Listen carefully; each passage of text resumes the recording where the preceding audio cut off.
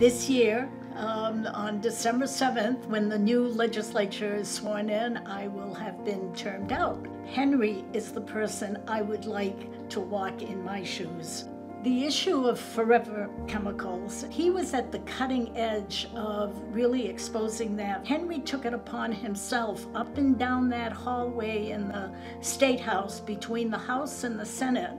He would take the time to say, what do you know about that? Is that happening up in Madison, Maine? Is that happening somewhere else? A few years ago, the governor started talking about it now and getting the funding and getting Washington involved. That's what I am most impressed about with Henry. That's what a legislator does. You have to have the courage and the know-how and the heart to say, this is happening in my community.